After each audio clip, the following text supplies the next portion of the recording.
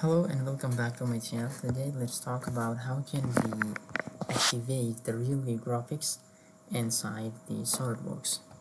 So what I can do, I will just search for the registry edit and I will run the command.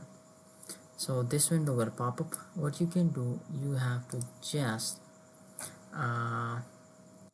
expand the current user key, then you have to expand the software key. Then what to do is just click on the Solidworks, come downward, and then you have to expand the performance, and performance you have to expand the graphics. And in graphics what you can do, you will see the G12 shaders, so you have to expand this one, then you have to click on others, and in others this will not be with you, so let me just delete this one. Yes, and you have this one.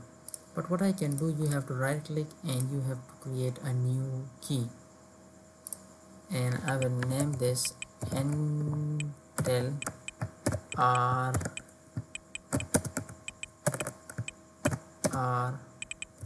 HD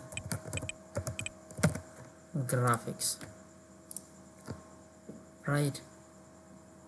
So I want to just click on new and draw 32-bit value, and here you have to name this work around. Right click and you have to name this work arounds, and now you have to modify. Here you have to put 4048 and click OK, cancel, and after this when you open your Solidworks it will absolutely working. That's all. Thanks for watching.